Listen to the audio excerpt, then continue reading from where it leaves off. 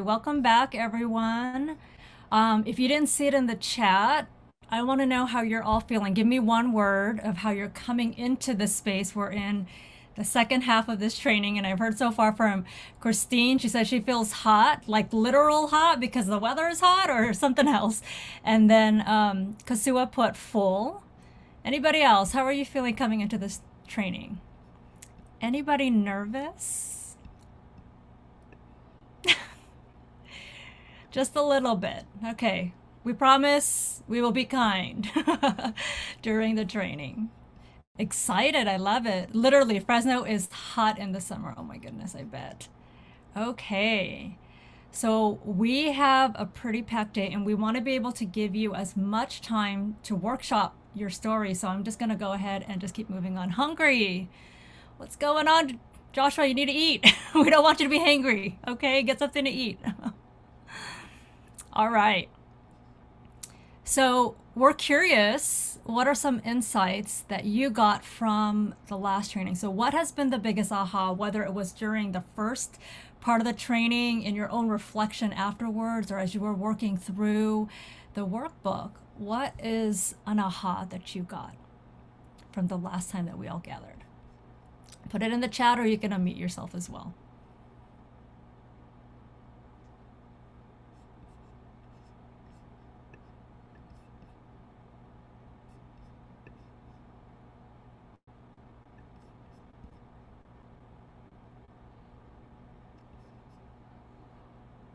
It's quiet out there. What's going on, folks? Or what questions do you have?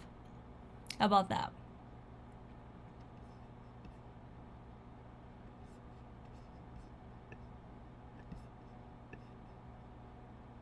Okay. Well, let's just go ahead and we'll move on. So again, we want to know what your insights are, your questions. So we have one objective today. We want all of you to be able to identify your story and some potential ways that you could apply it to your work or maybe even personally. How are you able to tell more stories? So I'm going to kick it over to Dawn and she will lead us in a quick review. Awesome. Thank you for that, Noilyn. Welcome, everybody, to the second session. So this session is really going to be about you all and giving us the opportunity to hear how is your story working? How might it be applied to different audiences? And what might we be able to do to tweak it, right? So we're going to be opening up the floor for a lot of you today. So I'm giving you some time to reflect back on any story. And the way that we're going to get into story is by kind of sticking into a moment. Now, keep in mind that any moment from our lives can be thought about in many different ways, and any moment from our lives can be articulated in what it meant in terms of the change. So the change statement for anything that we do in storytelling is really going to be the crux of where the story lies, right? So, so as you're thinking about your moment, like a moment that I'll never forget, or a moment that things changed for me, or a moment that I escaped from a bad habit or a social circle, right? Whenever we think about that moment, we want to think about who we were before and who we were after. Now, the way that you can think about this is a couple of different ways. You can think about this from an internal shift. So internally, I changed my mind about something. I realized that I needed to be a better advocate, or I needed to stand up, or I realized that I need to change, right? So one angle to think about when we're looking at our change statement is what changed specifically for you, okay? What changed specifically for you? The second way to think about your change statement is what changed relative to my relationship to other people that are part of my story. So how did my relationship with this person change? Or how did my relationship with my brother, my sister, my boss, my coworker, how did that change based off of this one moment? And the third way to think about this is what changed in terms of my worldview. So when we think about our worldview, we could think about what changed in terms of like my politics, or what changed in terms of the way that I think about my culture, or what changed the way that I think about women or men or gender identity, right? So these broader topics. So So I'd love to do just a quick, a couple of insights to hear what's kind of coming up from you. In your story, you go from what to what. So for example, in my own story, many of you might know, I think I mentioned this last time, that I did a TED Talk about my relationship with my twin brother. And in that story, I went from thinking that I was the one who would need to show him the way, to support him. And I realized that actually he was the one who was providing a lot more insights in a way that I never imagined. Okay. And once we have that, the framing of the story, then we can start to put it into its natural framework. So first off, I would just like to open the floor and see what is either the moment that you're leaning into, or what are you going to and from? What is the change statement? And you can do it in a sentence, a couple sentences, but I'd love to hear what is popping up for you all. So let's go ahead and get a couple of examples. Who has something that they would like to share?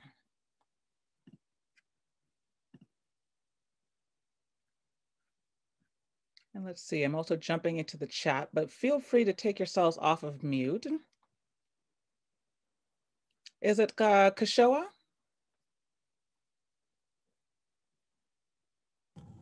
Hi. So I will complete the sentence. And in this story, I go from staying silent to speaking up. Great. So can you give us a little bit more context about what it looked like for us to see you being silent? Like what was happening in terms of your own identity, or what was happening? Yeah. Yeah.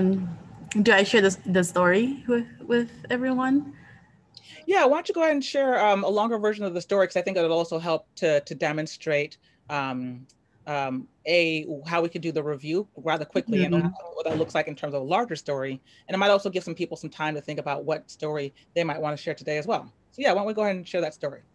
Sure. Okay. So this is a personal story of mine. This is while I was still in college, and I was waiting tables part time. I started out at this particular restaurant as a host. So my job as a host was to greet guests, greet restaurant goers, and then take them to seats. And then a part of my job was also to inform servers when I seat their first table of the shift. And I quickly, this is my first job in the food industry, and I quickly noticed that um, servers reacted to uh, different tables that I sat them differently based on their skin color. And that was something that I picked up really quickly, particularly um, guests who were Black were not received as enthusiastically as other guests of different colors. And so this is something that I took note of. And this is me. I was around maybe 19 or 20 then. I really didn't know how to react to it or how to go about addressing it with anyone, really. And this was blatantly very evident in the entire restaurant. And so I felt like I had managers and supervisors who were witnessing these reaction and nothing was being done about it. And so I let that kind of go for a year or so before I moved up to be a server. And I remember this particular day, for this particular restaurant, we are only allowed to serve 4 tables at one time to really ensure that we were giving good service to all of our restaurant goers that came by. And so each of us had a 4 table section. I had all 4 tables in my particular section. I had 4 tables completely filled up. I was then sat a fifth table because once we get busier, where sometimes we get a fifth table. My fifth table included a family of 7, and so I quickly got drinks for them. And while I was really busy in the back preparing drinks for my fifth table, the hosts at the front came by and told me to take care of another table, which would make that my sixth table, from across the restaurant that was completely out of my section. And when I had looked over, I had walked up actually when I had walked up to the host stand, and at the host stand we have a computer that tracks when these tables are sat. And so I noticed that table's been sitting there for 10 minutes. As servers, we're supposed to get to the tables within 5 minutes of the guests being sat. And then I noticed that at this table there was four ladies at the table, and there were four Black ladies. And so I had noticed that that section belonged to one of the servers that when I was a host, I knew that she was not particularly fond of people of darker skin complexion. And so I have also observed too that she had only two tables, and the table that that the host had asked me to serve was her third table.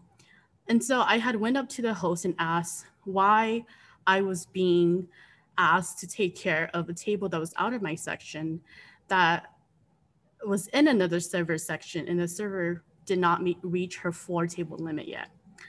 The host told me that the server just looked at her and told her that she wasn't going to take care of that table. And at that moment, there was a lot of feelings going through my head. I, for one, know the history of how this server treated restaurant goers of that skin color. And then two, also feeling like my kindness and my patience was being taken advantage of, because I knew that the host would rather just give me the table than deal with the other server. That was the first time I ever raised my voice, at work. I got really emotional, and I marched back through the kitchen and to my manager's office, and I told the manager of the situation. And I was, I had to be very selective of my words, and letting the manager know that this is what I think is going on, and this is all my assumption, but this is why I have arrived at this assumption. And the manager had checked to see how far along on the manager's computer. They can check to see how far along each of the tables are. And my manager, she had noticed that the other two tables that were sat in that particular server's section were already checked out, meaning they've received the drinks, their food, and they were already checked out. They've already paid, and they were just sitting at the table. That means that that server had no other table except for the one table that she refused to serve. And so my manager assured me that she would take actions. And I was given the rest of the night off because I was so upset. We made sure that the ladies were served before I had left. And the next day I arrived to find out that that server was fired because she had no explanation to why she could not serve that particular table, other than the fact that it was four tables of, Black women, and there was no other reasons she couldn't serve them, and she had refused service to restaurant goers. And so I felt really supported, actually, in that matter, because my manager took action immediately. My manager also let me know that she did not share how she received this information, meaning that my name was not mentioned. In the past, before this event, this manager and I, we had a very casual, we had a really just professional relationship where she was a tough manager. And so our relationship was just, just strictly business oriented. But after this incident, I saw that, she was somebody that was supportive of her employees and uh, you know, also had a moral compass as well. And so I, you know, from this experience, I went from staying silent all those years to finally breaking my silence and speaking up, because I really thought to myself, too, how unfair it is that someone can come to a restaurant and not be served. And I just can't help think of, you know, my own sisters, my own mothers, if they were to go out to a restaurant and not be served based on their skin color, how upset I would be. And so that's really changed me in terms of speaking up and also advocating for communities of color, particularly. And this has been kind of like the, I want to say, the groundwork for why I am in the field I am in currently. Thank you. Wow. Awesome. That's I mean, a riveting story and very, very clear. Like we could sense the scenes so clearly, Mhm. like seeing you in the restaurant, being new to this job, and kind of understanding that, you know, we can say a lot with our words when we are are in that space where, you know, we basically were just like, you know, I was um we set up the precedents, 4 people at a table, or excuse me, four tables at a time, and this would have been your 5th one, and now your 6th one, right? So we start to see the stakes in terms of like why is this happening, and then the result, right? So I think that you do an excellent job of like setting the scene for us to let us know like what's happening, as well as the emotion. So, you know, Right. I really commend you for A, for standing up, B, for being the first person to share your story as part of today's share, which is awesome. It's always like, you know, like I'm gonna give you a firecracker here for being the first to share your story. Oops, it just went away. There we go. Awesome. Um, and um, and yeah, so, and is your name, is it Kashoa? It's Kashua. Kashua. Okay, great. Mhm. So as Kashua was talking about her story, you know, there's so many different ways that, you know, you could have potentially framed the story. So this is, I'm opening up to the floor. But essentially, you know, this could have been a story about her relationship with her manager. You know, before my manager, I thought was somebody who was not all for diversity, equity, inclusion, or even hearing you. And afterwards, I realized that they were, you know, so it could have been a story about a relationship with the same kind of crux in the middle, you know, or it Mhm. could be a story about this is a time that I went from um, possibly, I don't want to put words in your mouth, but possibly being a little bit more naive about the way that Black women or people of color are treated, to understanding fully because it happened right in front of my face, right? Or even a story about how she changed. And what I was hearing a lot from the story was that she started seeing that this was something that she needed to act on, and something that later led to her involvement, activism, and speaking out, right? So personal change. So that's a great way to set this up. So round of applause for Yeah. your Thank you. story. Excellent, excellent. Um, so that's essentially what we're going to be doing today, ladies and gentlemen. We're going to open the floor like 3 minutes at a time. We're first going to ask, you know, like what did you go to and from in your story? Um, and we'll do a little bit of a review as well of, you know, how to actually find those moments and then kind of go back into our story arc. Do most people remember the story arc? Narrative arc? Yeah, can't see many hands. My screen is a little bit wonky. Um, but let's do a little, okay, great. I see you, Christine. Um, and while I review this narrative arc structure for just a moment, keep in mind that we're going to come to you in just a moment with some more stories. So if this is a new thing for you, don't worry, we got your back. We're totally here to like help support you craft your story and to pull it out, to ask some questions if it needs clarification. And this is also an opportunity for you, the people who are in the audience, to also ask questions. because you'll notice that as you start to develop your stories, and something that is a question for me might also be a question for Noilyn, it might also be a question for Tracy or for Christine, or, like Joshua, the people that we have in the room. So feel free to ask those questions, and then we'll continue going on to the next person. Okay, so just a quick review of narrative arc. We always have some type of structure to the story. So Kashua, if I were to ask you, what was the moment that you reflected on? Where did this story start for you? Like, what was that trigger moment for you? You mean in terms of me remembering the story, or? Yeah. Let me see.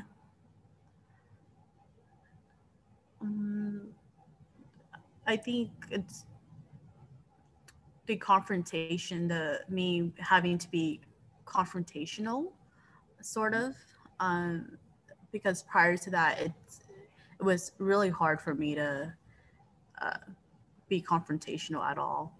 And so it's just that feeling. It's something that I go back to every now and then to reflective on like where I came from, how far I've come. And so would you say, was it that moment that when you actually went to your manager and stood up for yourself, that was a kind of like that first thought? Or was it the moment that the woman told you that she wasn't going to serve the other table? What moment do you think first? Yeah, definitely. I think once when I had went up and saw on the computer that the server had only 2 other tables, and then realizing the reason of why I was being asked to take care of that table instead of the other server. Okay, great. So this is a perfect example of like, what do you do when you have like this moment? She was an example, she's remembering back this moment where she goes, she sees that there's a whole bunch of opportunities for this other server to be working these tables, but they're not, right? And so typically in the mind's brain, these moments live somewhere in the middle of the story, right? So in order for the rest of the story to make sense, we need a little bit of the backstory, the setup, sometimes maybe in the inciting incident, and then we need the end of the story, the resolution and or the climax, depending on where exactly this moment lives, right? So, we did a excellent job of setting up your emotions in terms of that. Typically, I was not the kind of person to speak out. I was new to the job. So we kind of like set the scene. Then we get to this moment that we're remembering, and then we get to the resolution, right? So every good story has this element of change. And when we're doing storytelling for advocacy or storytelling for any type of like leadership potential, we want to see that people can change. We want to see that I can change, my community can change, we can change, right? So that's why it's always important to think about what we've been through in terms of the beginning and the end of our stories. That make sense? So the 5 beats, just to recap the setup. So people, place, times, like basic context for where we're starting, inciting incident, something that happens that sets the story in motion. The raising of the stakes.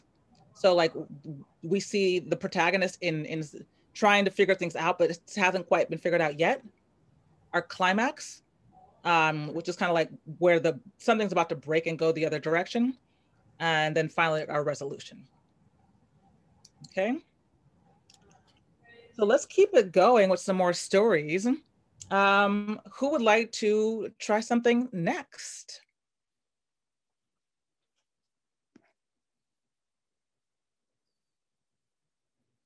There we go. Yeah, great. Is it Carisha? Caresha? Great. I think you're still on mute. Yes. Awesome. Oh, actually, one quick thing. I'm going to time us so that we have enough time and room for as many people as we'd like. So what I'm going to do is I will start to lift my phone up when it's about the 3-minute mark, which just means like don't speed up or anything like that. It just means like, gently find your way to a nice landing so we can open the floor and discuss. Okay, great. So I just pick a story? Yeah, any story that you would like to share. Okay. I was having pains one time. Like I was having pains, and the pains escalated into me starting to vomit. And so I was feeling sick. And so I went to the doctors. And they rushed me to the emergency room and said that I was pregnant. And so I went and got a pregnancy test and found out I was pregnant, but they could barely see the baby, but they didn't know what was wrong with me, only to find out that I was borderline having a heat stroke as well as I was pregnant. And then to further investigate, they found out that I was pregnant with two babies. One baby was in the fallopian tube and one was in the cervix. So I went to the hospital. I went through the whole process as the hospital directed me to have to prep for surgery. So I went into surgery, and 10 days later, they told me that they were taking both of the babies because it was an emergency necessity. At the time, they didn't know how to go about it. So that's why it took so long. So once they gave me the surgery and they told me, you're not gonna have any babies. We're gonna have to take both babies because it's a medical necessity and the babies have no survival rate. So I went back to the hospital 3 months later after the surgery and found out that I was still pregnant. I was 5 months pregnant at that time. But when I went in to speak with triage, no one believed me. They wanted to call mental health because they thought that I was crazy. So it wasn't until I lifted up my shirt and showed them my stomach with this baby inside forming, rumbling around. At that moment, I felt like I was having a surreal moment, like out of body experience. And so I asked them if they could get me in the back so that I can have them do a sonogram to see what was inside of me if I wasn't pregnant. So when they got back there, when I got in the back with triage and they sent me to go get a, what do you call it? When I went and got a sonogram. The doctor was like, whoa, this baby is full-fledged, like a real live baby. And like, it was like no medical terms at all, because everybody was like in awe, like everyone had lost their mind, including myself.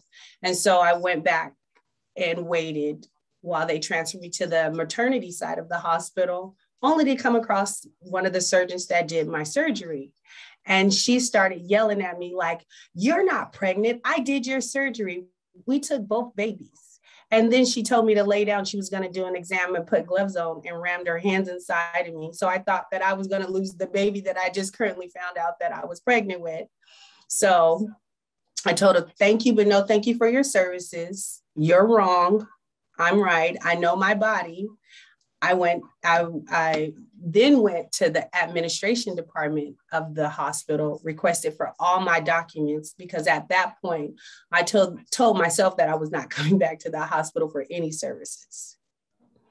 And so after I picked up all my documents and stuff, I went to a different hospital, only for them to tell me to go back to the same hospital that I just received all this trauma for.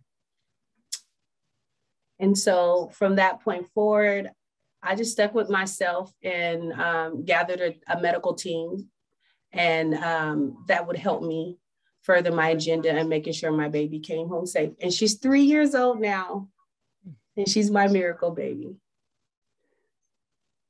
Wow. Oh my gosh. Round of applause. Go ahead and take yourselves off of mute, ladies and gentlemen. A round of applause for, wow. I mean, talk about a patient advocacy story, right? Woo. So, my gosh. So tell us a little bit about like how what was I mean, of course, this is a story I'm sure you've carried with you for a long time, but when you were kind of coming up with the prompt and like why this story, was there a particular moment or a particular reason why you wanted to bring this one to life? Well, I work in the maternity health field now because of this story. I realized that with my experience, there's been other women who've experienced the same experience, maybe greater or worse or less than, but similar to. So I felt like it was up to me to encourage and empower and advocate on others' behalf that didn't have those tools. And so tell us a little bit more about the tools that you wish that people would have now that you've lived through it, and what you hope that others will learn as a result of the story. Well, I'm learning that we as a community, we need advocates, because when you're talking to medical providers, there's such a great disconnect in communication. It's like they're speaking a foreign language. And so if you don't have someone there to even say like, hey, can you slow down? Can you repeat that? Can you break that down? Can you please refrain from keeping us in that 10-minute time frame due to billing? So I just feel like it's greatly needed, because it's like a translator. And so when you say that we need advocates, do you mean advocates, people that will talk to doctors, or people that will know how to stand up for their rights? What exactly does that look like to you? Advocacy is good in any field. So I feel like specifically the medical field, it's great to have an advocacy nurse there that understands the information, but also to an individual that just understands the information, that may be retired or have some type of experience in that work field. Great, great. Remind me real quick, is your name, is it Karesha? It's Carisha. Carisha, okay, great. Who here can relate with Carisha's story?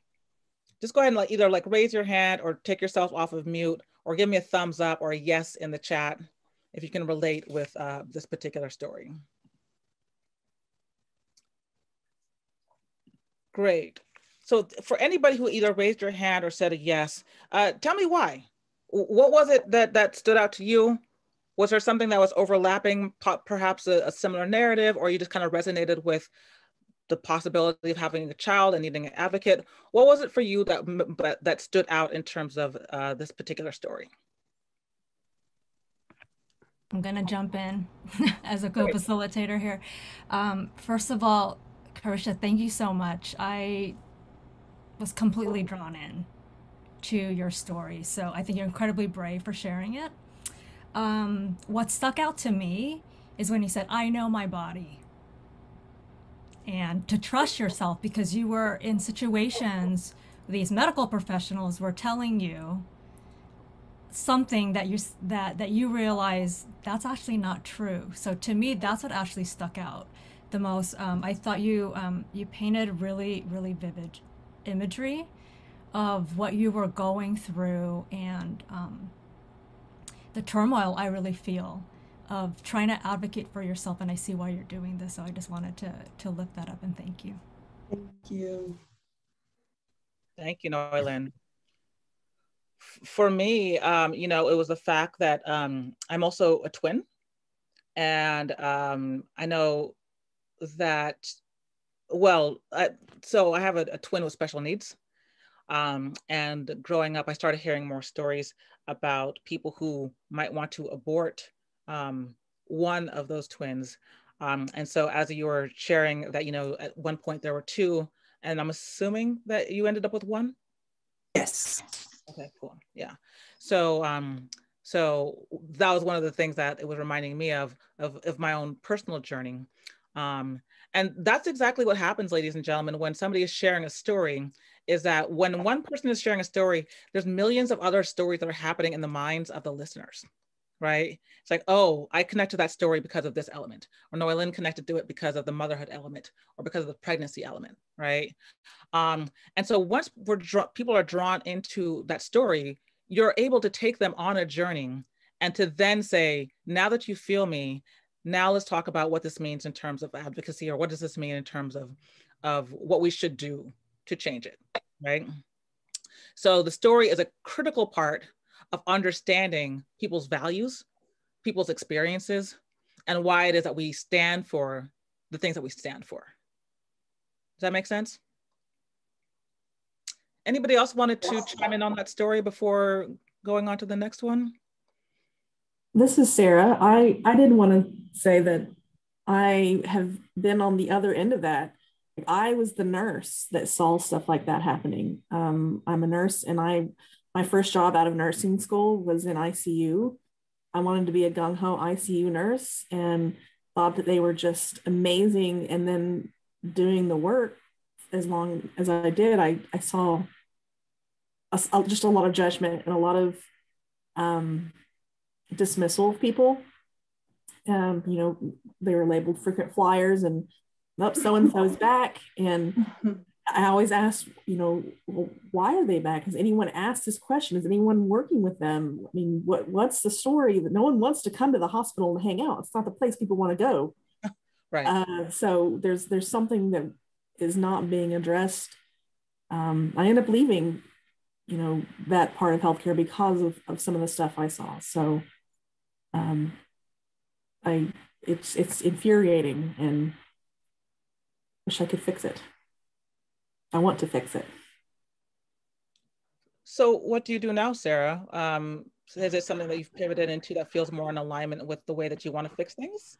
So yeah, I'm in community health, and I focus on population health, preventative care, health education really is my main focus. When I left the hospital, I went into working with people who had diabetes, coronary artery disease, who'd had it sometimes for, you know, 10, 15, 20 years, but never received any formal education on how to manage it, how to address the burnout, how to balance, you know, the dietary and medication needs and lifestyle changes. So yeah, and from there, I now lead a maternal child health team. And we talk about prevention. You get them even before they're born, and, you know, have healthier outcomes before babies are born. And there's going to be better health outcomes as they're adults. So I think it all kind of ties into each other. Right. It totally does. It totally does. And in a way, as you may have seen, this was like almost like a mini story, right? Talking about from beforehand, like what the frustration was. So if you had to say it in your own words, what would you say was your frustration prior? And then what did that mean for you after?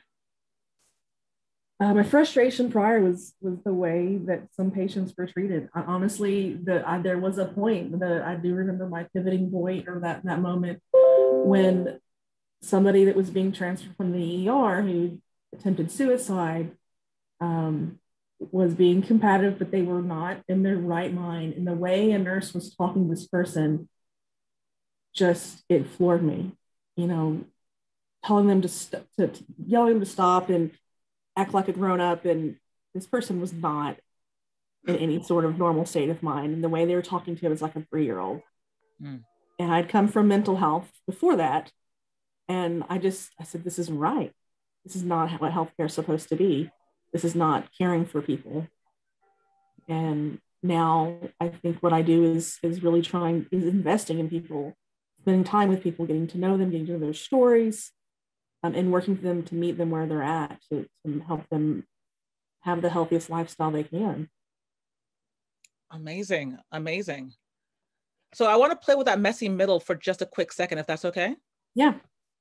So after this incident with the ER, when you saw that you did not appreciate the way that they were being spoken to, did you say anything? Did you do anything? Did you take some time? Like what exactly happened before you pivoted?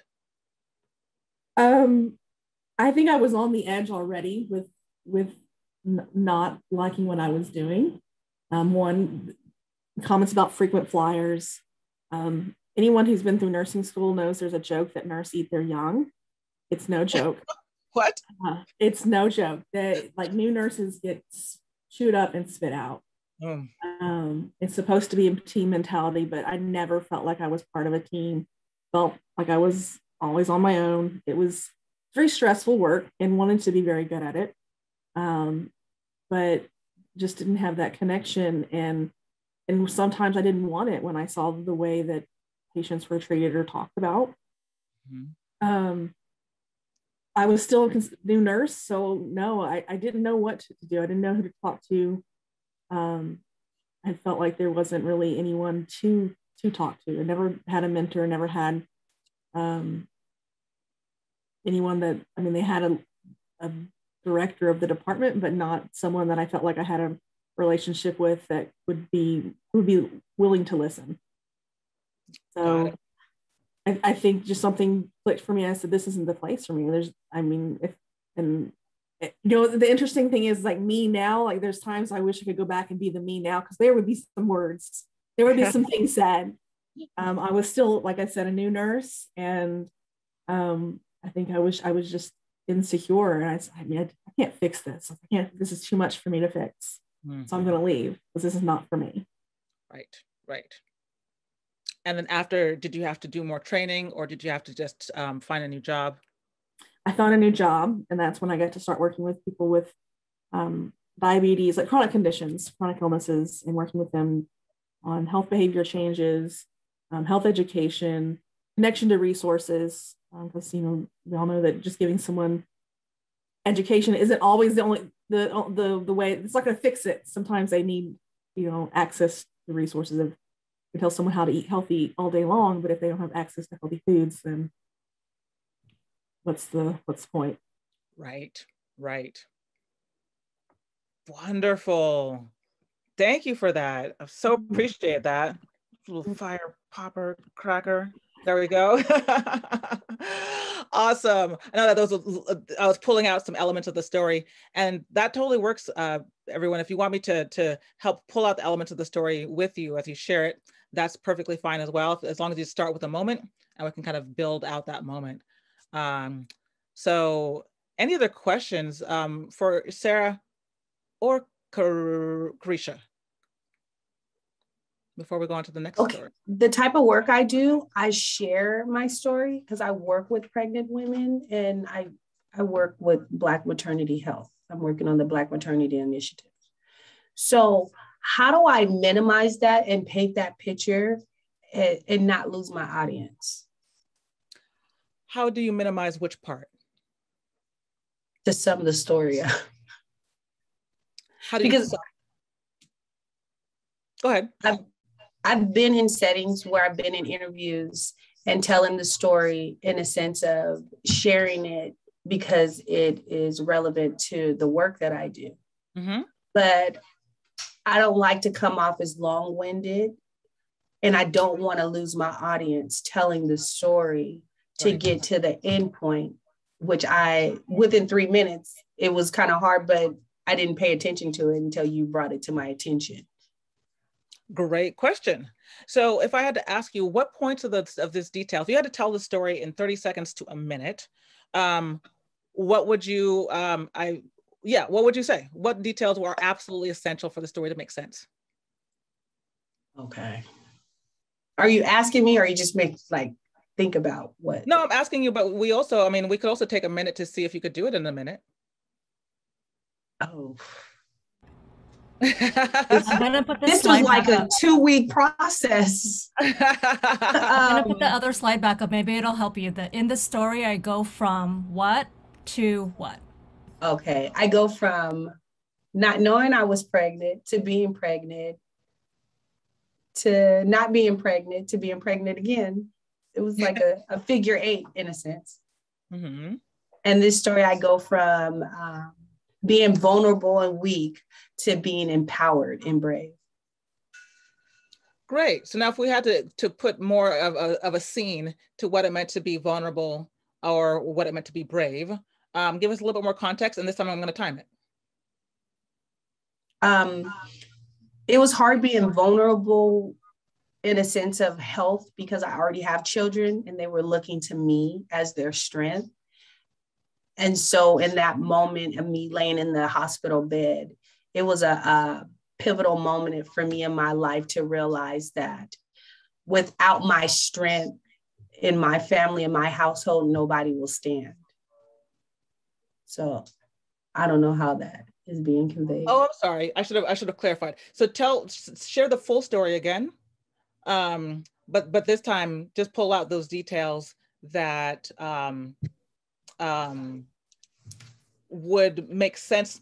Say we were in an elevator heading up to the 20th floor. We had about a minute to share the full story. Yeah. So go again from the top of the story and just share with us kind of the highlights, if you will. Okay. Once I found out that I was pregnant and I had a ectopic pregnancy, the doctor sent me back home on meds that my insurance didn't cover. So I had to go back into the hospital through the paramedics. And once I got to the hospital, they discovered that I was pregnant with multiple babies, and they needed to do an emergency tubal pregnancy, a tubal removal, and a DNC. I don't know, I'm lost. That's okay. I'm going to pause it for a quick second. So yeah, so what one of the things that I heard that you want to probably jump to rather quickly is the doctor telling you, hey, you're not pregnant. I already did a surgery on you. Okay. Well, I never, the nurses said that. The nurses pulled up my charts and said that I had just been dismissed 2 months prior with a DNC. And so they're the ones who read my charts, and they were the ones that were laughing at me, and they were the ones who thought that I needed mental health services. Right. Okay, great. So what you can do is like move the timeline slightly back a bit to start off with, you know, after having a surgery because of the children that I thought that I was going to have, and kind of start off with the surgery and then quickly kind of go into the nurses that were laughing at you, telling you that you were crazy. And then from there, going into your conclusion.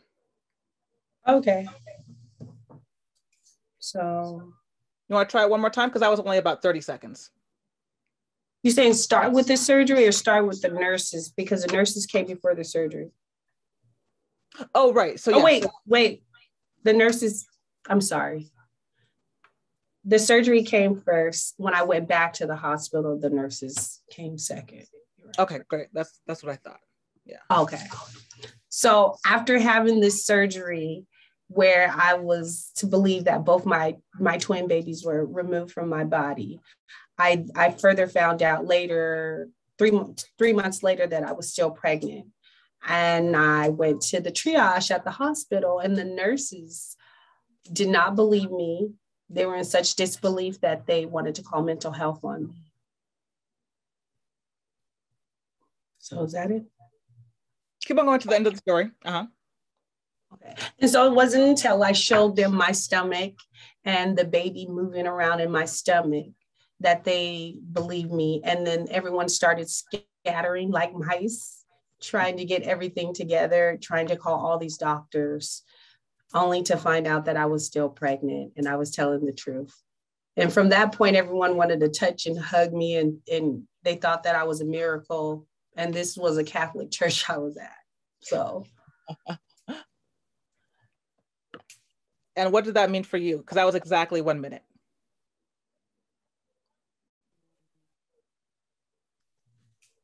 I don't know. Or what did you learn from the story? What would you hope that people take away from the story?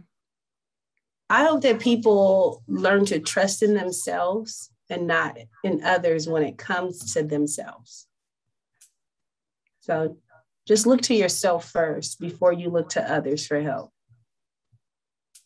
Great. Awesome. So you see how like it might take a little bit of time to finesse exactly how you'd make it shorter. But essentially what we're looking to do whenever we have to tell a story, what I like to do is I like to think about my minutes in terms of real estate, right? For a 3-minute story, how much time are you going to set on the beginning? How much are you going to spend in the middle? How much are you going to spend at the end? For a 3-minute story, you don't want to spend more than like 30 seconds more or less on getting into that inflection point, getting into something that happens that sets the story into motion, right? Mm-hmm. And then at the end of the story, if it's a 3-minute story or a 5-minute story, you don't need anything more than another 30 seconds or so to kind of like wrap it up. Let us know, have you ever heard somebody say in a storytelling, in a story, the moral of my story is blah, blah, blah, right? After we kind of hit that climax of the story, we want to rather quickly move into the conclusion, okay? So, but just like anything else, just like, telling a story or writing a report or riding a bike or anything else, storytelling is a muscle. And the more that you practice the story, the more that you try telling it, and the more that you see like, okay, this time I have to do it in a minute, or next time I need to do it in 3 minutes or in 5, right? The more that you continue practicing on using those minutes as your real estate, the easier it'll become for you to tell different versions of your story, depending on your audience, right? So we're going to talk about the audience and ways that we can shift the stories in just a moment, after we go through like another person or two. But that's a great setup for how we're actually going to like start to modify things depending on the audience. So great job. Excellent, excellent. Who else would like to try to give a 3-minute version of a story that has come up for you?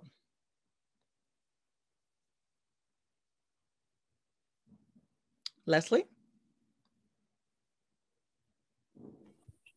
Sure, I can try to tell my story.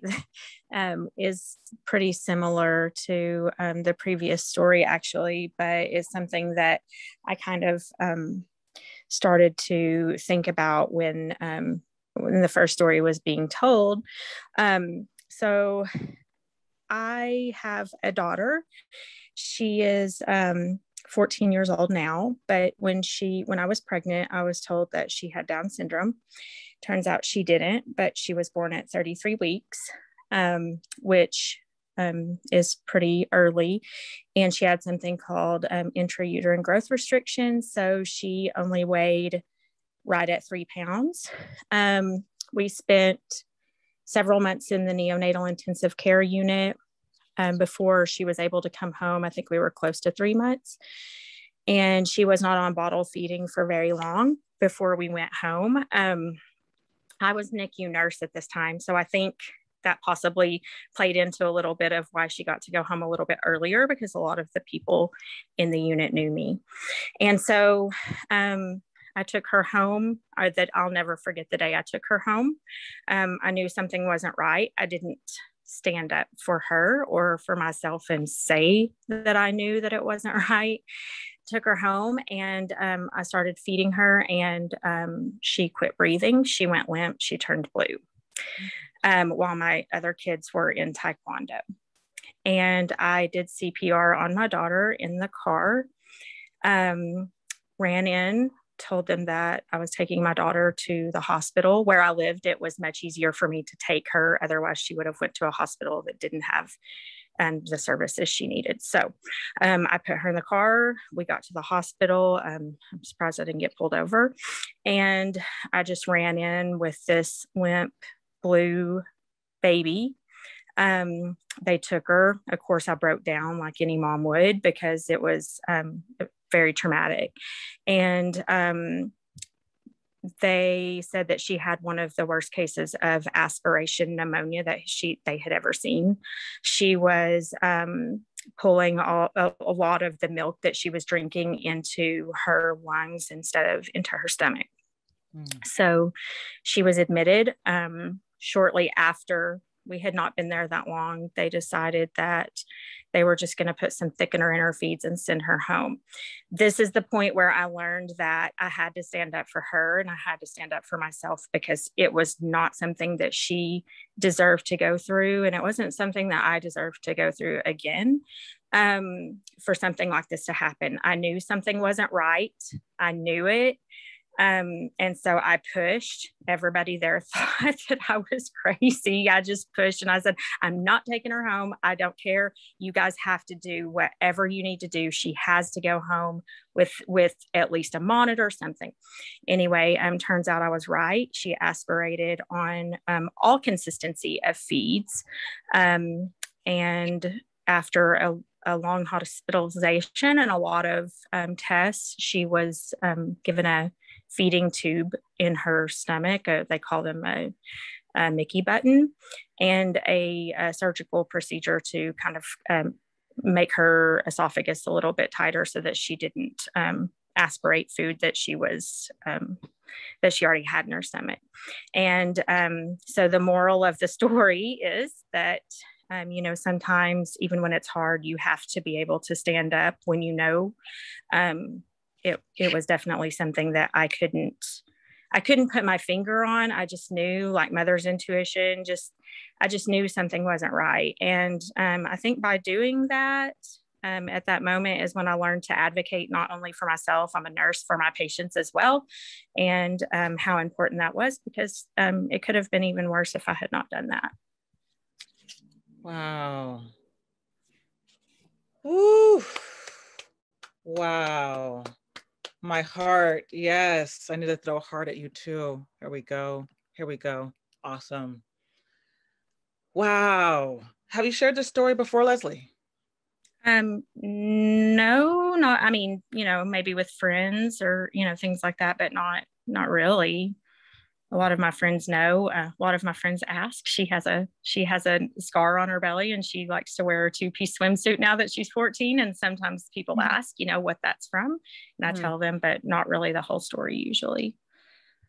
Well, first off, I have to commend you and thank you for opening up and sharing that story, because I'm sure that so many other people either feel you or understand the angst of being in a tough situation where you're not so sure what's going on.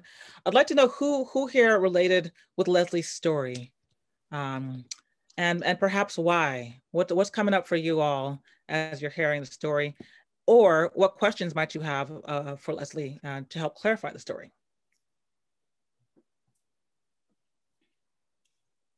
I'm Rosalind Burst, and I resonate with her story. I also had 8% chance of living while carrying a child, so I really know how you must advocate for yourself. And no matter what the doctors say, you switch doctors, you go to another doctor, because that's what I had to do. My life was on the line, 8% chance of living. I had cardiomyopathy with my heart. They said if I would have laid on the table in the condition I was in, that I would have died. And my doctors didn't believe me, and he put me on some psych meds. So I resonate that we must advocate for ourselves and also our community that don't quite know how to advocate for themselves yet. Wow. So Rosalind, this was something that happened to you, for you personally. Oh yeah, it was devastating to find out. I was already a mother of 6 kids, and to find out that you might lose your life. I had 18 doctors and nurses around me when I delivered. I was in the hospital for 2 weeks. No one would take me in my city of Stockton, California. No doctors would see me, and no hospital. The only hospital that agreed to see me was the county hospital, and it was only to check the baby with the sonogram, and that's it. Anything else, I had to go to UC Davis. And why wouldn't they see you? Because I was a high risk. Okay. I have never heard of a high risk, but they said I was a high risk, and that's why they couldn't see me. And when you fight with doctors and you're telling them something wrong with me, I'm telling them something wrong with my heart. I done had 6 babies, something wrong. Ain't nothing wrong, Right. So. Right. Right. There definitely seems to be a theme of today's session of people either not being heard or standing up for their rights, standing up for like something that's just not feeling right within us, right? And the importance of being able to speak up about that. Yes. Absolutely. Absolutely. Wow. Thank you for sharing that. You're welcome. So much of the power of what we do as storytellers is it is vulnerable. It's an act of generosity. It's an act of vulnerability. And it's also an act of moving the needle forward. Because if people don't know our stories, if people don't know the truth, then it becomes hidden. It becomes a story that we could have made some type of change. We could have advocated for something different. But without the story, we don't know how to act, or without the story, we don't know how to change things, right? So I want to get one more before kind of going into the section about how we take these stories and turn them into advocacy tools and some of the things that we have done already. Can I get one more story?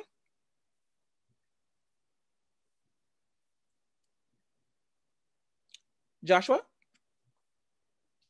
Oh, I'm sorry, Michael. Hi, can you hear me? Yeah, great.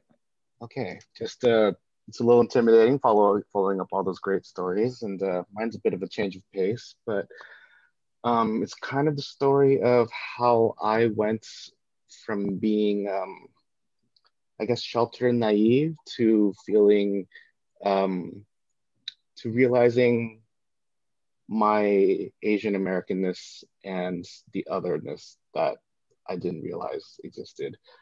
So I was a young college student and there was going through a lot. It had been a tough year at school. It had been a tough year, like, I'd broken up with long-term girlfriends and I needed to get out. And I decided to do the Great American Road Trip and kind of just see the rest of the country. And I did a lot of traveling that summer, and I took a road trip from Southern California to Vancouver. I traveled around the Midwest to visit family in Milwaukee, and I went to upstate New York. And in those experiences, if no one's ever, especially if you're an Asian American and you don't realize almost how much of a privilege it is to live in such a diverse area as like large city Southern California, where you can't go a day without seeing another Asian, to going through other places in the US, and not to diminish or demean any of those other places. They were beautiful and wonderful, but to sit in a diner and for the first time in your life, feel eyes burrowing into the back of your head, and to just receive curt service that you had thought maybe had it been left many, many years in the past, or to be ignored and othered, is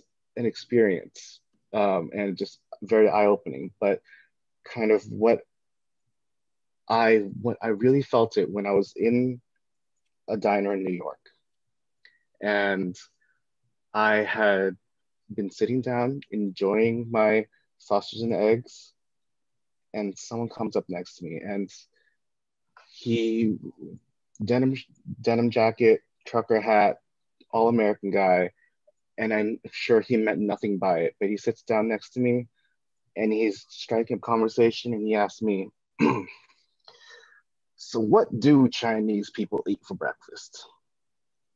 And in that moment, I had so many thoughts of just, how do I answer this question?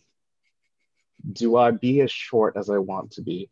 Do I try and have this be a teaching moment to maybe expand his view of the world, or just say like, hey, yeah, like a lot of Asian people, we like to eat, rice and fish for breakfast, or like maybe a rice porridge, or I don't know, like my mom likes to make me a Vietnamese sandwich because, sir, I'm actually not Chinese, I'm Vietnamese. But at that moment, I had so many thoughts going through my head, and I just decided on that this would be the moment where I really choose not to be an other.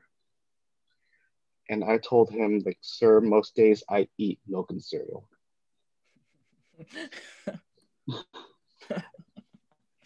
And I think he may have realized his mistake at that point, and the conversation didn't continue. But from that moment, I decided that I didn't have to choose between being Asian or American, but rather that I would always be in between, by hook or by crook. I would always, like, I would never I was always going to be seen as Asian, but I could never really assimilate fully towards one or the other. And I could represent as much as I want, but there's part of me that's like still wanted this great American experience. And so I decided that I would live my life within that hyphen. That hyphen is the bridge of my Asian Americanness, because I cannot choose one or the other. Both must exist. And that the tie that is the hyphen must always be there for me. Nice. Woohoo! That was just over a little bit of 3 minutes. Perfect timing, y'all. This is great. Awesome. Living in between the hyphen. I love the way that you articulated that. So I would love to hear a little bit more, Michael, because it seems like this is one of those stories that could have a lot of different meanings and a lot of different kind of takeaways. Could you share with us a little bit more about what it felt like or what it meant like before this moment, maybe just being unhyphenated? It very much felt as an either or. When I stepped into the threshold of my house, I was stepping into an Asian space. Okay. I spoke Vietnamese, I ate Vietnamese food. My furniture is wooden carved benches with dragons on it.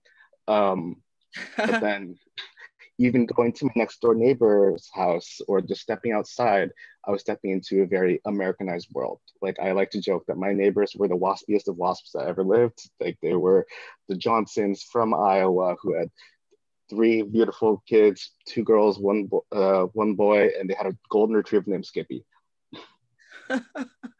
And so the dichotomy was always very relevant in my mind, but also just like I never felt othered.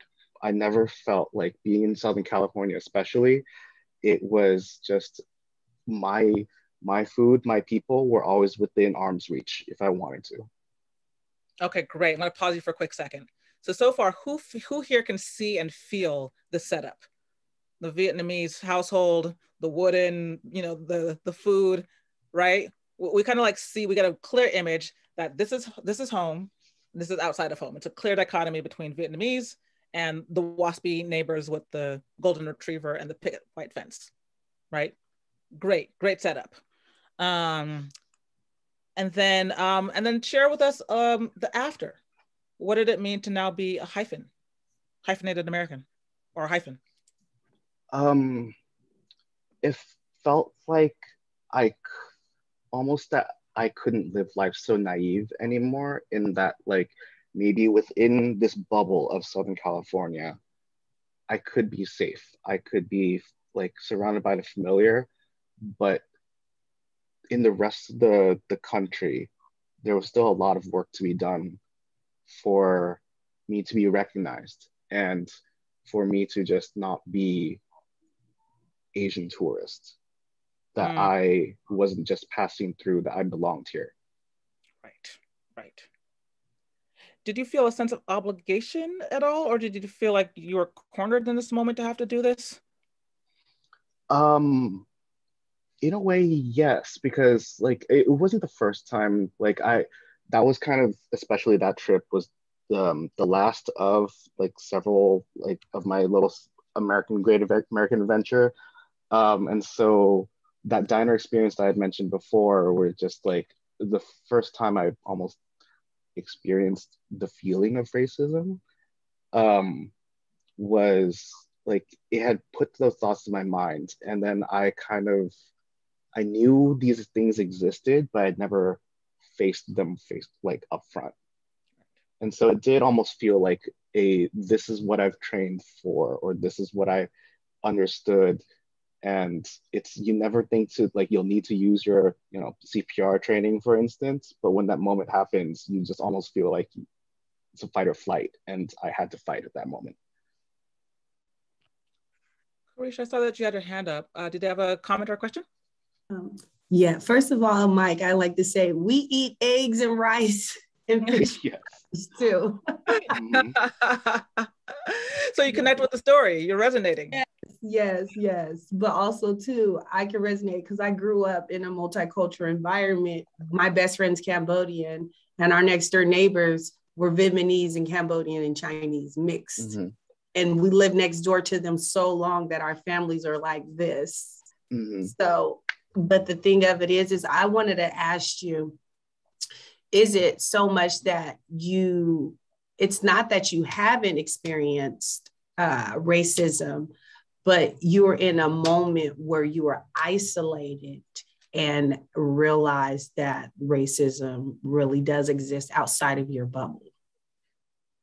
I think that's probably a better way of putting it. And especially, so I grew up in Long Beach, and it's long been touted as one of the most diverse cities in America, this and that. And I experienced maybe schoolyard racism, or maybe racism that I never really internalized or felt, especially with the privilege of being Asian. There's the whole model minority myth that we don't need to get into and all that. But, it was jokes like quote unquote innocent ching chong jokes. But now it's like, yes, quote unquote. Yeah. That's not innocent. It's not. But at that time, it never felt racist yet. And then it wasn't until then where I really learned that it wasn't so innocent, that those sentiments underlied something bigger. And I love how when we go through this process, just how you were questioning, Michael, about this process, so much of what we do when we're trying to figure out the stories is to be able to articulate it either to somebody who is a new listener or to articulate it back to ourselves, so we can figure out what are the holes or what are the things that I might not be fully articulating, or what might be the holes in this story. So one of the first things I want to encourage everybody to do when you're going through this process is, most of us have smartphones these days, right? Or I'm assuming most of us do. But one of the tools that you can use is always like a voice recorder or a voice memo to first record yourself, get a sense, how long is this story going for, right? So kind of get a sense of like, how long is it going for? And then if you listen back to yourself, I know it's hard. I know it's hard. I have a hard time listening back to myself as well. But when you listen back to yourself, sometimes you can feel your own energy. You can say like, this isn't really making sense. Or, like, this is kind of going long. Like, how do I shorten this down? Or you could try that out with somebody else if you don't have a voice memo, or, you have a willing ear. So the first thing to do is to try to test out some of this concepts, right? The second thing to think about is your audience. Every single story that we want to share, a lot of times we think it's about us. In reality, the stories that we're sharing are in service of our audience, because we really want them to do something, to believe something, to change something. Yes, the story takes place because we've been through it, but oftentimes we want to think of it as an offering, or as an act of kindness, of love, to be able to express ourselves, because ultimately we never know who's listening and how that might affect them, right?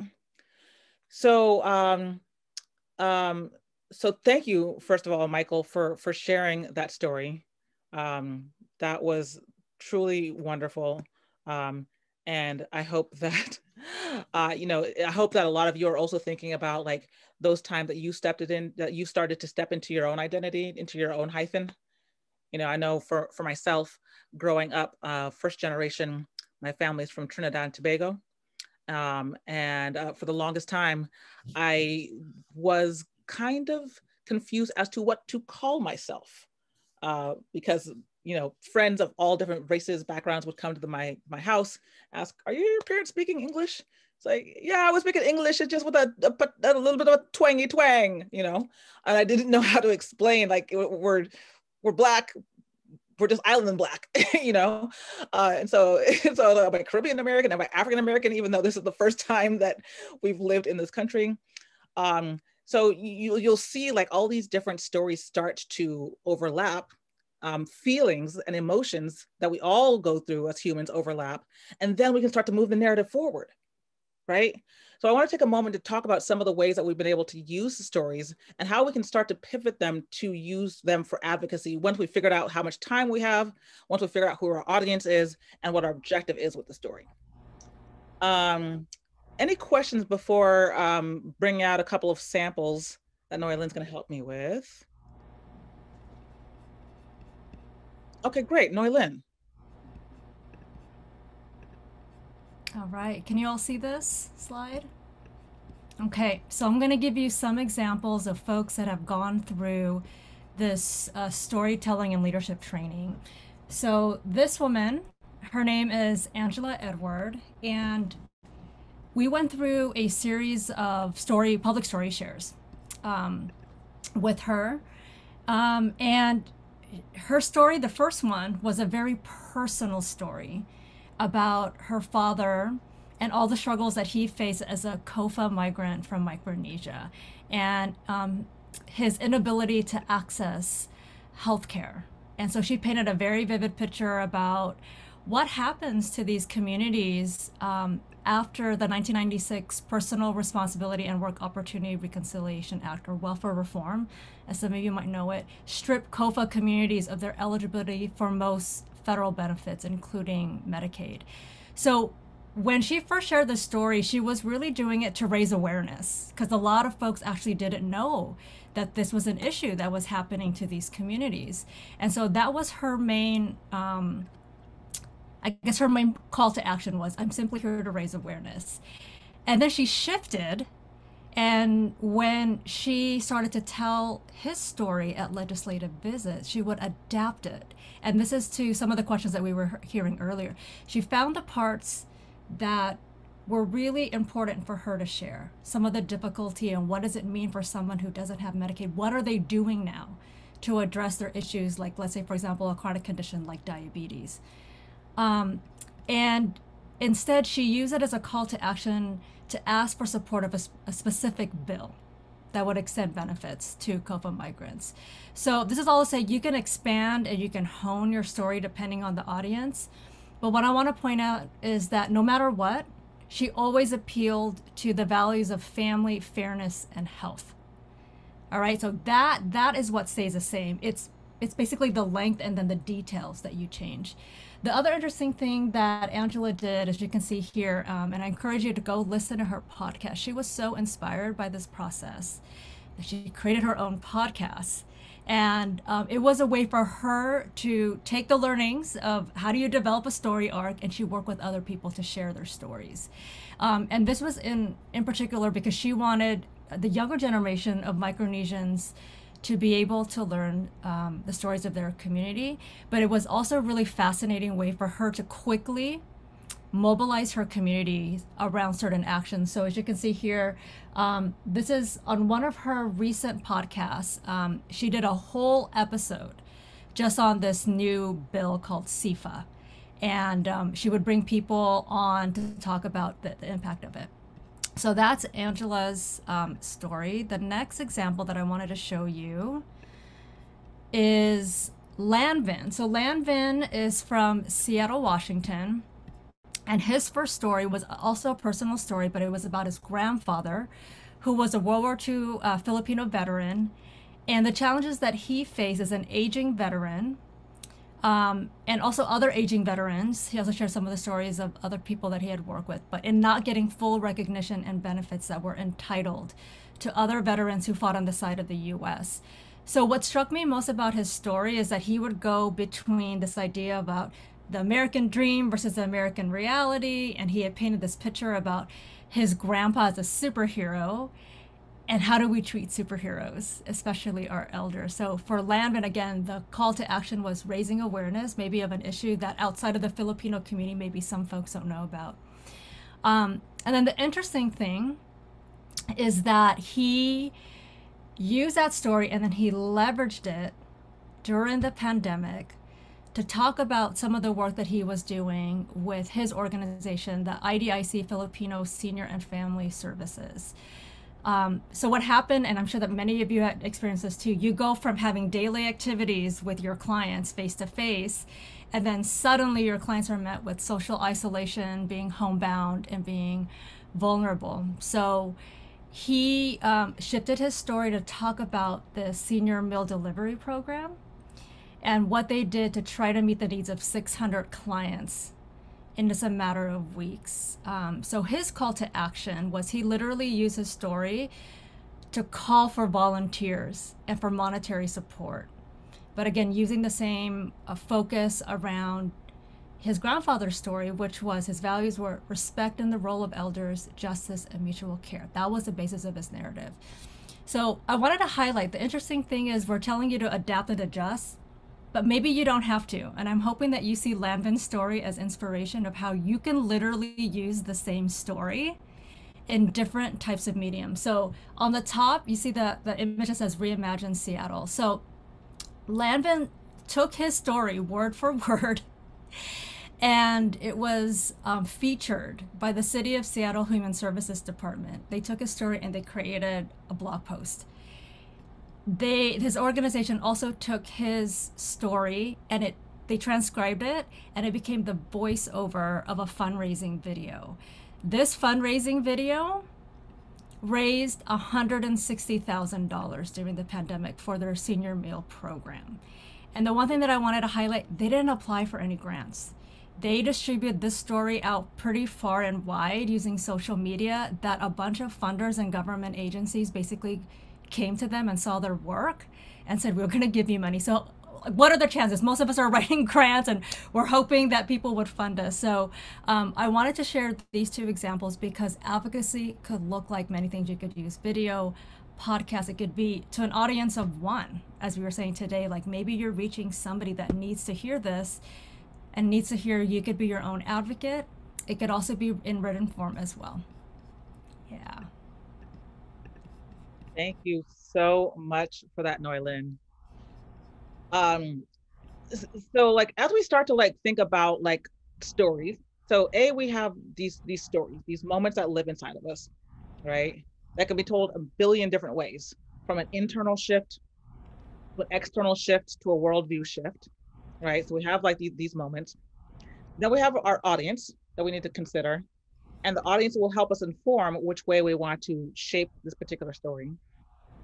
And then we have the possibility of doing it in multiple different ways, be it in text, be it oral. Most of what we're focusing on now is oral storytelling for advocacy. So I want to open up to the floor to hear a little bit about where do you think you could potentially use this story, or where could you potentially, or what stories would you like to work on or hear from your community as a way to either build community or build bridges? You know, what potential do you see, or where would you like to next take your stories?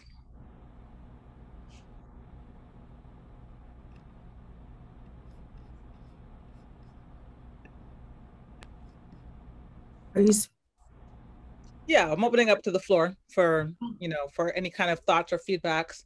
What would you like to do with your story, or what do you think would best live? I would like to be a part of TEDx. Hey.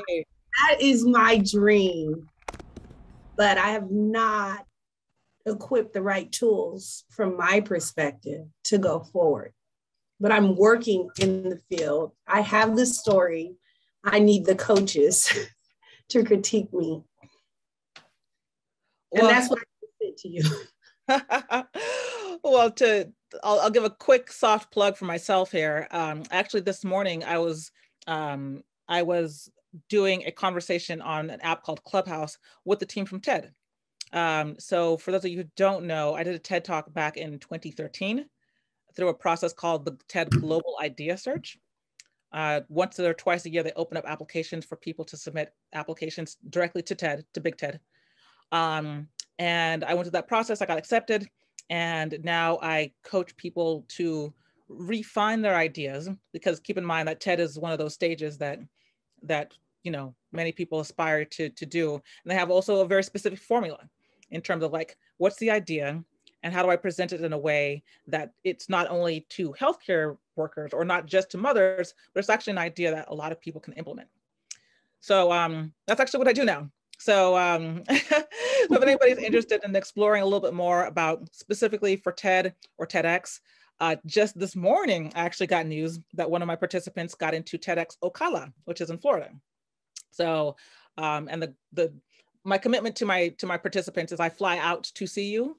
It's part of the way that I get out of my house, but it's also a way to celebrate. So, so if people are interested in anything like that and storytelling for the Moth or for TED or TEDx, just I'll put my email in the chat. And feel free to hit me up. I'd love to chat with you about it more. There we go. Oops. Hold on. There we go. My website is the same, just dawnjfraser.com. I should also note that Noilyn and I typically do this workshop in person when you know circumstances allow for it. But we also do it at different organizations. So if you're interested in doing something very specific for your organization, or to try and get like some type of issue resolved, policy, community building. Right now, I'm doing a lot of work with Google on an initiative for their people in Asia as well as North Africa. So that's an initiative that I'm doing a private workshop for their employees. So there's a lot of different ways that this actual workshop can be delivered. So if anybody's interested in expanding or learning more about that, please feel free to get in touch with myself or Noilyn, and we can always explore that a little bit more as well. Other thoughts, or like what else are you all hoping to do with your stories? Any takeaways, anything else? Yeah, is it Foop? Yes, thank you. You said it right. It's very rare for people to get my name right. So thank you. Yeah, thank you so much for hosting this workshop. I learned a lot.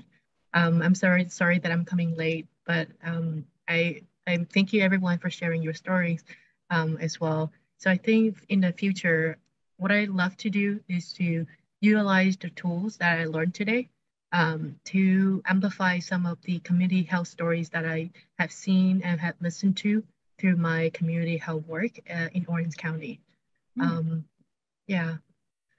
So I think a lot of that's going to be how getting vaccinated protects some of the undocumented workers work in the service sector, and hopefully that would encourage more people to vaccinate. Thank you. Absolutely. In Orange County, has it been difficult to get out the word about vaccination or the importance of it? We've sort of reached a flat line in terms of vaccination. So right now we have to really reach to pocket of communities who are either don't believe in COVID or are hesitant to get vaccinated. And so a lot of that is tied to political affiliation, but also a lot of that is tied to the mistrust with medicine and science in general. So yeah. Wonderful. And one of the things that we often think about when we're addressing communities, in African American, Black, Caribbean American community, there has been a lot of mistrust of medical institutions in general. And so sometimes just the framing of understanding why we are mistrusting, but then also realizing that the repercussions in terms of our own communities and the backlash, it's going to come back to us, communities of color, those Filipino frontline workers who are the nurses, to the Black and Latino audiences. So there's a lot of ways that we can always frame that story. So just keep in mind the audience and what they might be thinking, believing as a result of their own lived experiences, and what story you can best share to amplify why you want to push this type of agenda forward. Yeah, thank you for that. Yeah, it's a tricky topic because there is racism in medicine and there's racism in science. So the distrust doesn't just come out of thin air. There's a reason for that. And well, thank you for your suggestion. Absolutely. Absolutely. Anybody else? I know that we're just about a minute over time here. Any other comments or thoughts before we wrap up? Well, I was going to add, Don, that this is Sarah. I hope that honestly that my story would be shared with more healthcare workers to remember that their patients are humans. They're not statistics. They're not just numbers. Yeah. Yeah. You know, Sarah, when you were talking, one of the things that reminded me of was an article I came across recently that said that on average, a patient is only listened to for about 11 seconds before a doctor or a nurse starts to interject some type of something for them, like some type of recommendation. And that I've been starting to follow a lot more of this idea of narrative medicine. So what it means to actually like give space for that person to actually share their story, to share like their thoughts, what's happening inside of them, as opposed to constantly interjecting.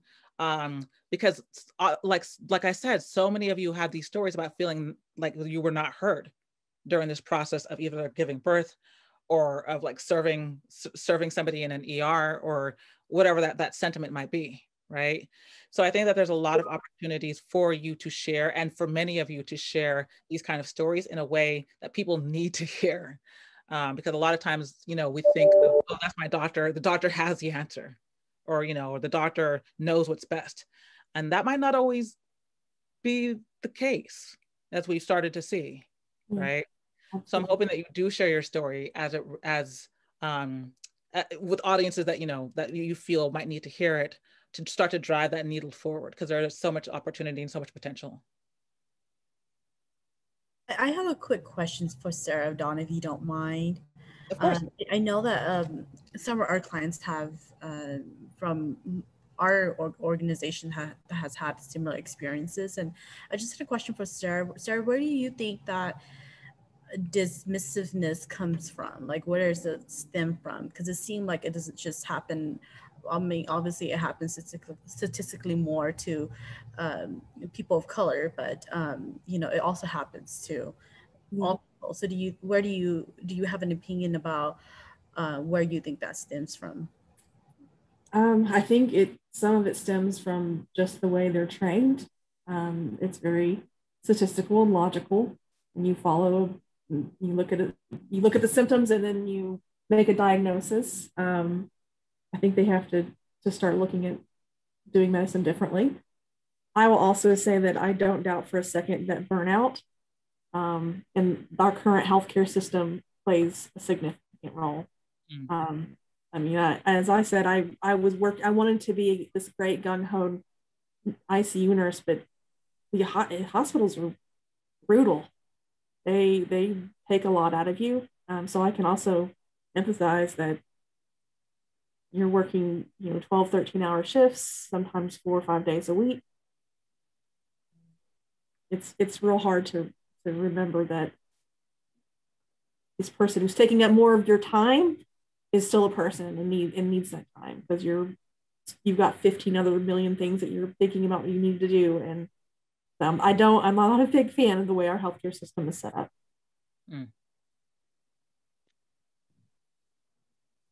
I don't know if you could hear her, but she said thank you. Well, you're very welcome.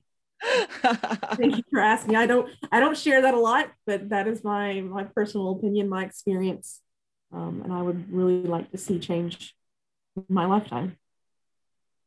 That's why we're here telling stories, right? Yep. Finding out the overlap and the ways that we can change some things. Great. Anybody else would like to share any thoughts, any feelings? We got a couple of comments in the chat, so I'm just going to quickly read it. So, Bao Lia, I'm hoping I'm pronouncing that right. Happy storytelling, sharing our stories is so impactful. Thank you all for sharing. And Miriam wrote, thank you all for the interesting stories that are so human. I think my impression is that we need to speak up and speak out. I agree. I think if there's anything that I got from this session is the importance of speaking up and being your own advocates and speaking up for others. Absolutely. One of my favorite sayings whenever we close is that If you don't share your story, who will? Yeah. You know, somebody else might go ahead and jack that story and reframe it in a way that's not intended. One of the things I've been working a lot on this past year is what happens when a story that you've been told is a lie, which is a whole other session. But you need to share that story because it's your lived experience, and we want to be able to know how to advocate, how to be in community with one another, how to listen to each other's experiences, how to respect each other's experiences, right? So. Yeah, and you also don't know who needs to hear your story. There could be somebody in this audience that needed to hear it. And it's touching them in such a deep way that maybe we will never even know. So go ahead and keep sharing your stories. That is so true. I just want to say, when I first started this workshop, I had no idea about what was going to take place. And nobody knows that secretly I want to be a public speaker. So for me to be in this space, it's like I'm right on time, but also too to hear other people's stories and actually be in tune with how I'm responding to it. It kind of like opens up my eyes because I feel I empathize with a lot of people because I know the story. I've grown up in multicultural environments where I've seen these different stories, but when you hear someone tell it versus seeing and being there present, it takes on a different spin and it gives you a different perspective. So I appreciate being here. I'm grateful to be here now because like I had no idea. I was just like, oh yeah, I'm going to be in this storytelling workshop. I tell stories all the time, but to have to break it down and stop and start and reflect, I thought this is really good. So thank you. So appreciate that. Thank you so much. I'm going to echo that, and I have told so many people this is the best workshop I have been in a very long time. Hey, awesome. Thank you for that, Sarah. What was it that worked for you, or what was it that really kind of resonated for you? I don't know. I think just the way we talk. So there is a push in my office to get more people to do this. There's talking about sharing stories, about we've been practicing these like 3-minute TED Talks, and we want to get out the story of the work that we're doing.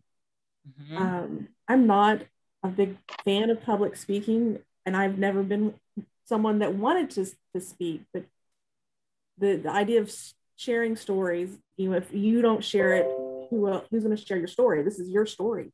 Right. And if you have a way to make an impact and a change, it's not even about this is what I want. It's I need to do this.